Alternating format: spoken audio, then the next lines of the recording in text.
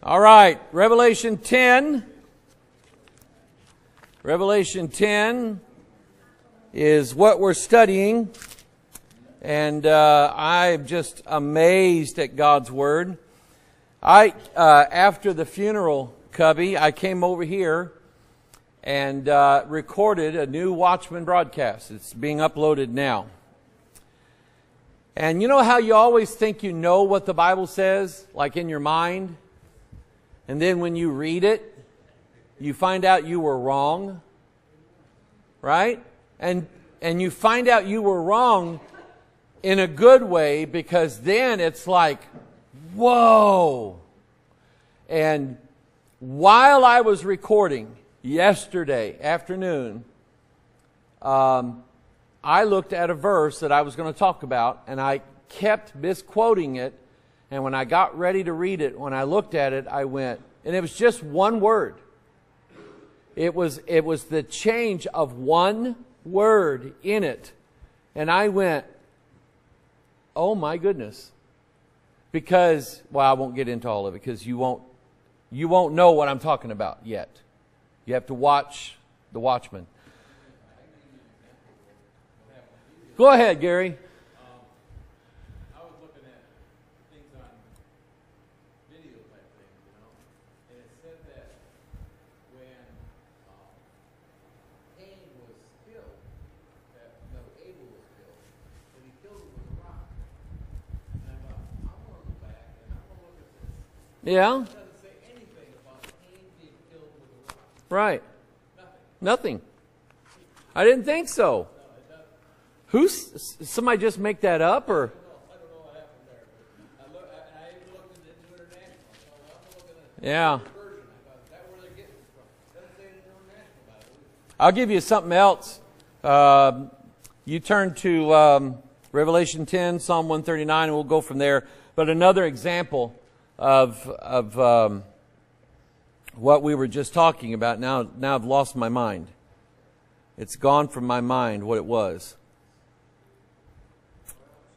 Yeah, what else is new? I can't tell you what else is new because I don't remember. Man, what was that? Oh, well.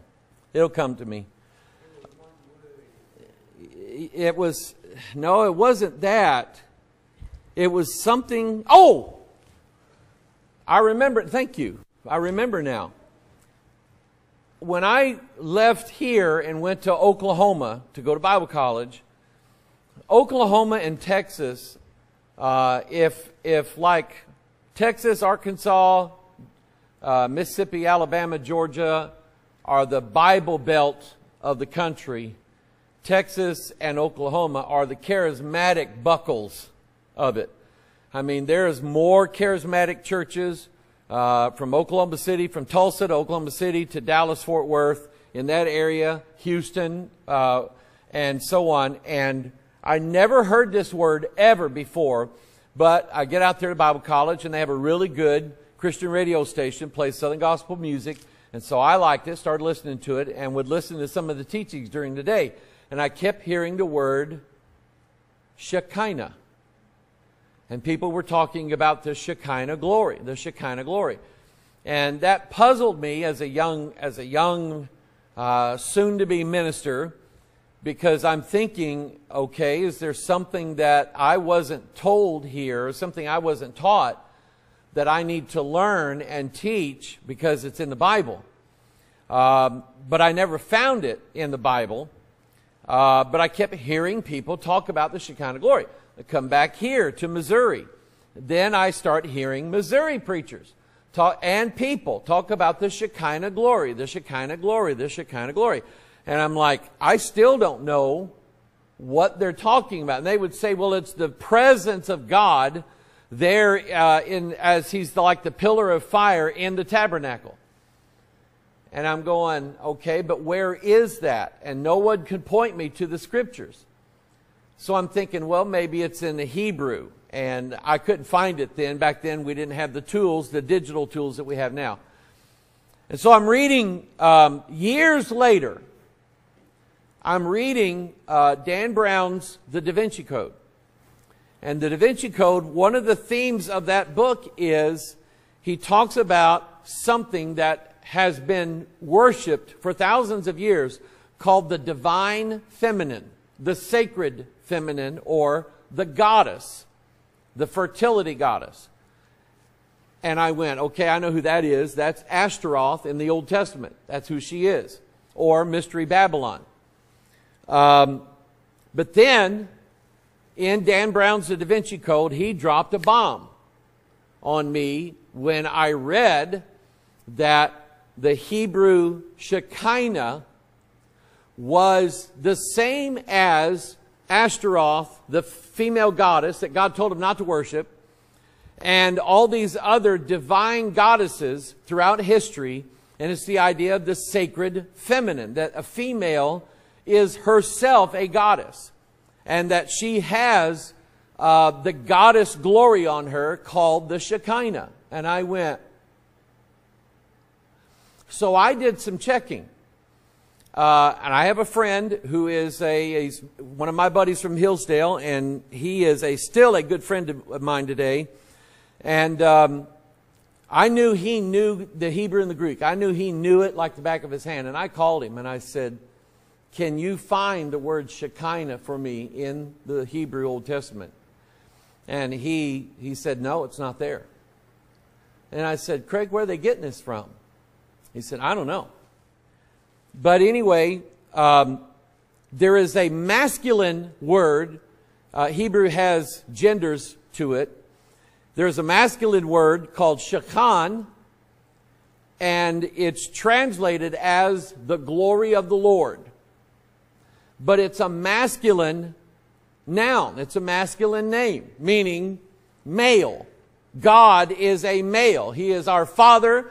He brought to us His Son. There's no getting around that.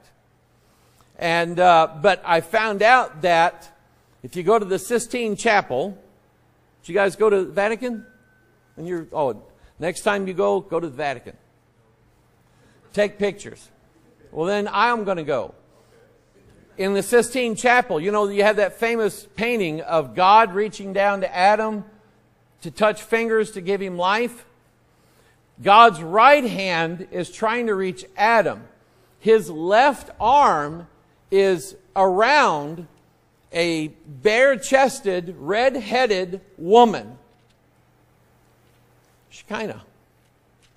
It's God's girlfriend, God's consort, His, what is it when Solomon had a concubine. And the idea was that when God and His concubine, Shekinah, came together and mated, that glory was released. It's sickening.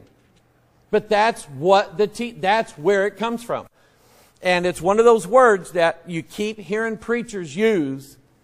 They have no idea that it's not in the Bible. Not only is it not in the Bible, God said, don't worship her. And people are dumb, and they're doing just that. All right, now, Revelation 10. That was your first Sunday school lesson. Now Revelation 10. So what I'm getting at is, rule number one, if it's not in the Bible, it's not. Doesn't exist.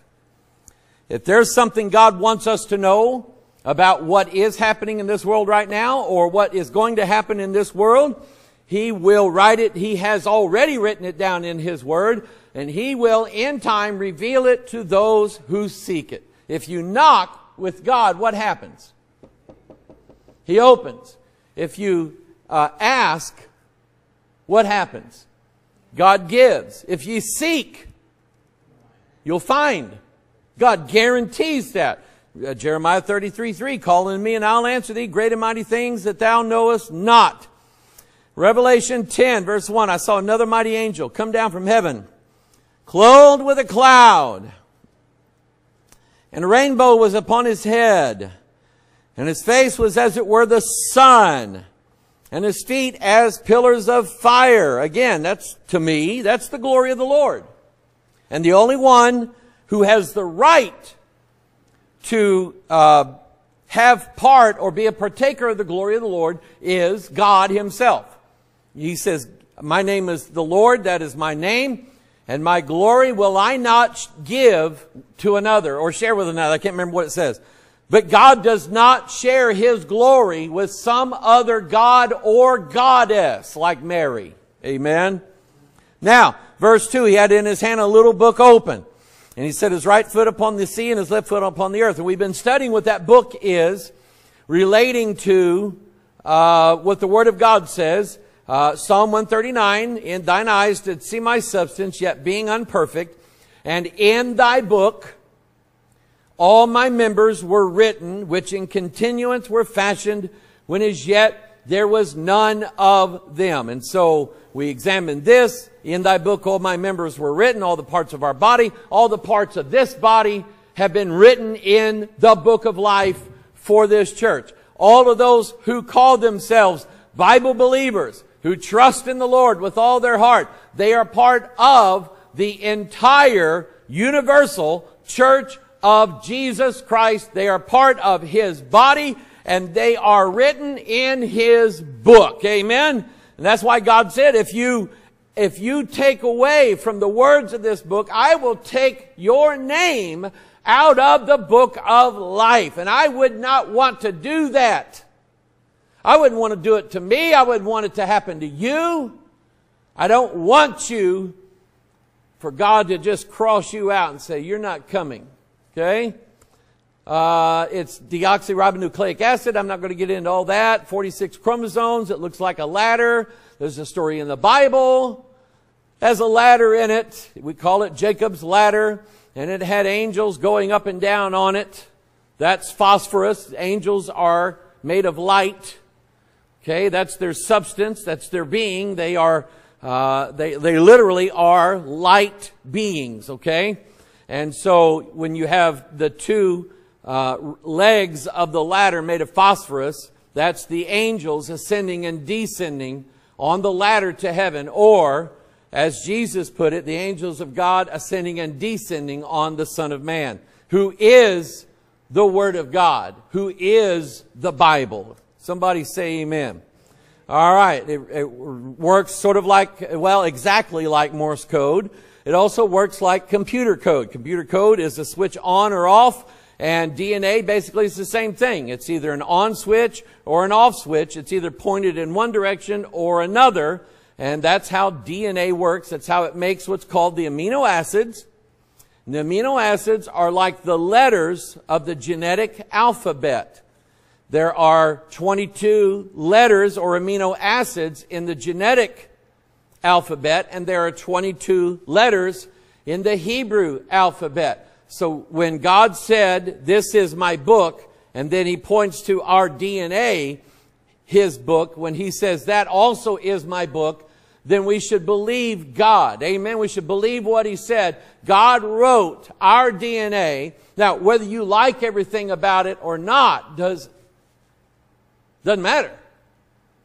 God wrote it for you for His purpose. That's why we were created. For God's purpose, not ours. Okay? We're not going to be the King of Kings, the Lord of Lords. It's going to be God. Let's see here. What haven't we talked about yet? We talked about that. And thy word is a lamp unto my feet. And that. We talked about all of that. Oh, yeah. Take a look at this. Genesis chapter 5. This book is, in the Old Testament, it's a book of death. In the New Testament, it's a book of life. In the Old Testament, the first time the word book is used is in Genesis 5. And it says, this is the book of the generations of Adam. Now stop and think about what I just said. Book, the word book in the Bible equals several things, one of which is DNA. So when you study in the Bible and you see the word book in the Bible, think of DNA. And I almost guarantee you there's going to be an application there somehow, some way. And in this case, there is. This is the book of the generations of Adam. And so Adam lived 930 years.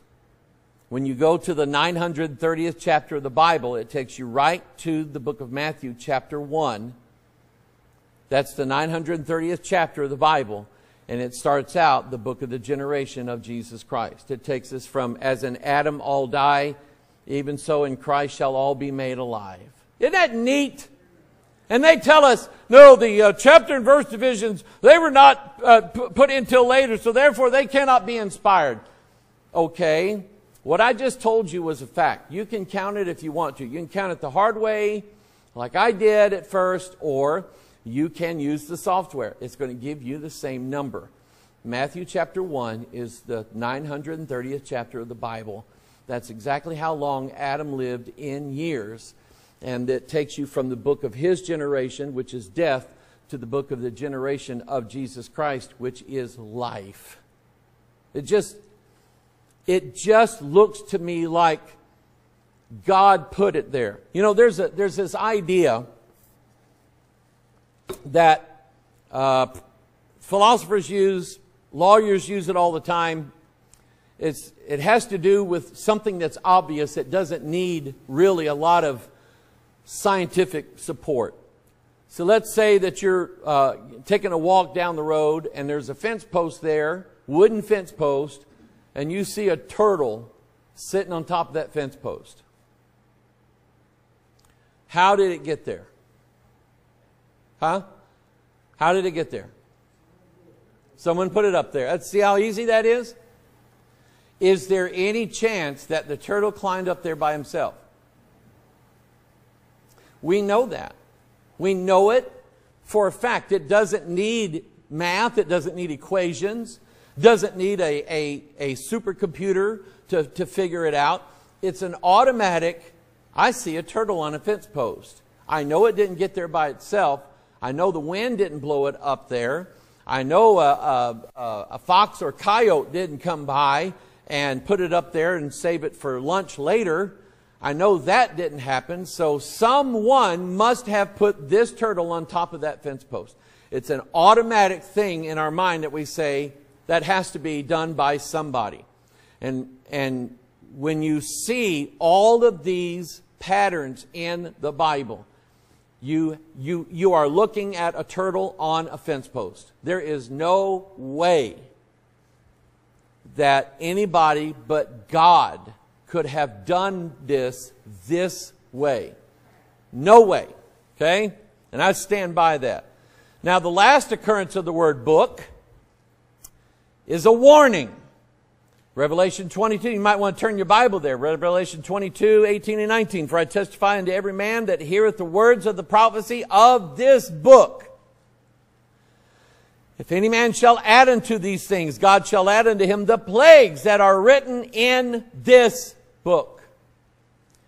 And if any man shall take away from the words of the book of this prophecy, God shall take away his part out of the book of life. There it is. And out of the holy city. That means you're not, here we go now, a legally registered citizen of heaven. Does being a legal registered citizen mean something? It does. We have people pouring into our country from Mexico, and the liberal left, they don't want to hurt their feelings, so they call them undocumented workers. Undocumented. What does that mean? They're not legally registered. That means that they are here illegally. And should they have the same rights? No. Do what? You're exactly right. There's a purpose behind that. Paul was a Roman citizen, was he not? And how did he get to be a Roman citizen? His father was a Roman. And so when the soldiers came to arrest Paul and they were going to turn him over to the Jews, Paul said, hold on, fellas. Will you take a Roman citizen who is under the authority of Caesar and do with him what is illegal to do? And they were going, you're a Jew. How did you get to be a Roman citizen? One of the soldiers said, with a great sum of money, I purchased my citizenship. How is it that you can claim legal citizenship under Roman authority? And Paul said, my dad was a Roman. And the soldiers went, okay, all you Jews, sit down, keep your mouth shut. There's nothing you can do about it. Paul's a Roman citizen. Therefore, he has a right to go and appeal before Caesar.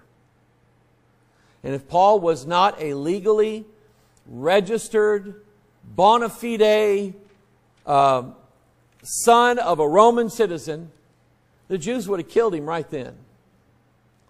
But you see, having your name written down gives you a right to be where you are. I want you to think about that.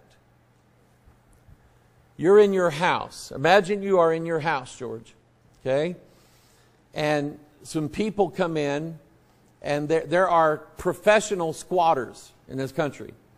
They look for houses that are empty, and they move in. And then it is a horrible process to get them out, legally get them out. But this family comes in, and they just walk in your house, and they just start taking over. They move into your bedrooms. They start putting their stuff down in the kitchen. They start hanging stuff up on the walls. And you say, what are you doing? They say, well, we decided we're going to live here. You're saying no? How dare you? You know, I think Nancy Pelosi should let them live in her house. Oh, amen. Amen. Your name is on the title to that house and that property. That gives you a legal right. If your wife got mad at you one day and said, get out of here. I don't even want you on the property. You say, sorry, it doesn't work that way.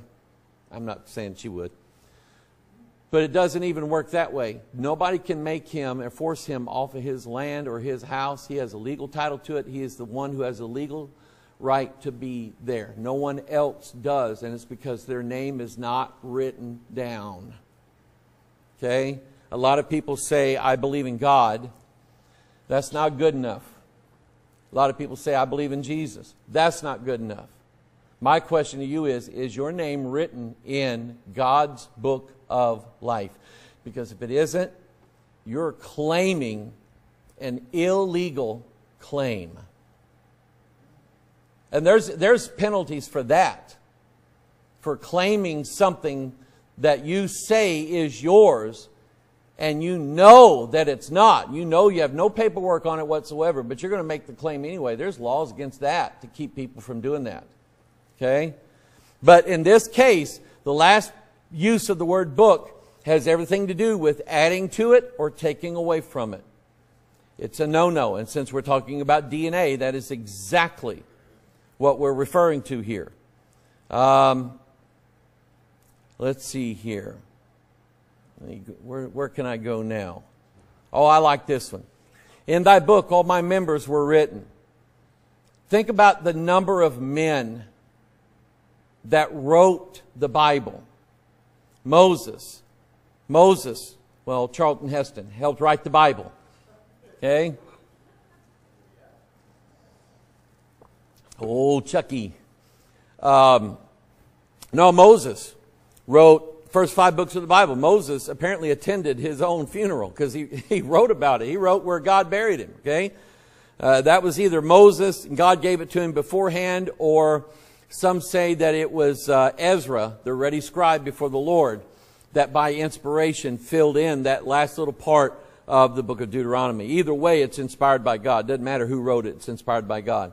Then you have John writing about the holy city, New Jerusalem. You have Paul there talking to the men there at Mars Hill. You have John the Baptist there on the bottom with his camel skin coat, eating honey and wild locusts and preaching the word of God. You have Elijah preaching the Word of God and calling down the fire of the Lord. And David, the musician, the psalm writer, the singer, all of these men having a part in writing the Word of God. Okay? All of these men having that part. But here's the true author. Hebrews 5:9. Being made perfect, He, meaning Christ, became the author of eternal salvation. Now, what does an author do? Derek, what does an author do? Can you answer it? What does an author do? He writes books. There you go. All right. An author writes books. In this case, the book that the author wrote is the book of eternal salvation. Without the book, you have no salvation. You have no way of going to heaven. You don't. Andy Stanley, who was Charles Stanley's reprobate son, and he is a reprobate. Man, he is messed up. He is so messed up. Million miles away from what his dad was. And I wasn't a big Charles Stanley fan. But anyway, Andy Stanley is nuts. He preached a sermon where he said, Jesus loves me, this I know, for the Bible tells me so.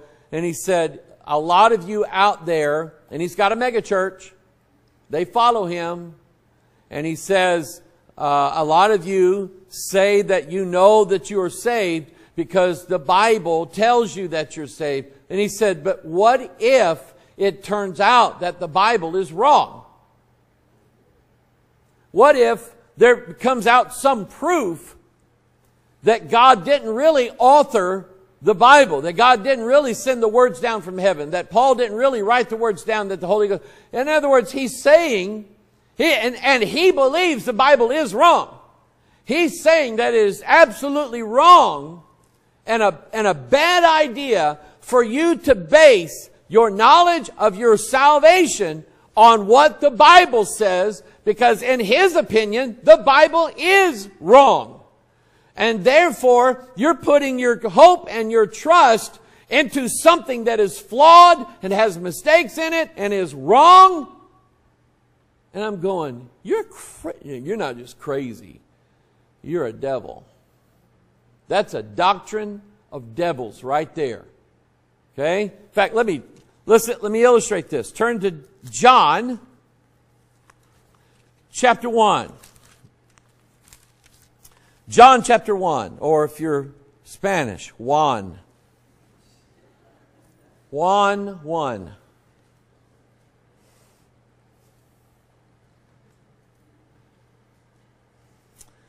Juan 1.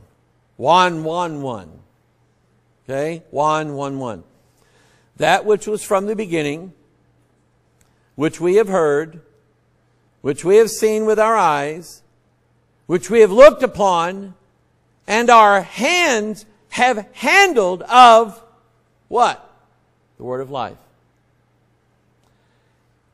John is saying that not only have we heard the word of God, not only have we seen it with our eyes, not only have we looked upon it, but we've held it in our hands. Meaning that the word of life is a tangible object. And I have had preachers who have told me, they hear me say, I believe in the King James, and I believe it's perfect, I believe it's right. And they'll say, well, I believe in the living Word of God. Okay, what do you mean by that? And what they mean by that is, they mean only Jesus is the Word of God. A book cannot be the Word of God, because in their mind, and this is what they don't want to tell you this, but that's what they believe. They believe that all the Bibles, including whatever one they use, has errors and mistakes in it. And so therefore, it does not qualify to be the book of your eternal salvation. It does not qualify to be The Bible, what's the word I'm looking for here? The book that's never wrong. I'll make it simple. No.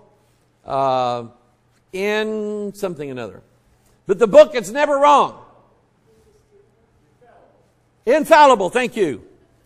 Thank you, Fallible Gary. They don't believe the Bible's infallible. They believe it's got mistakes in it.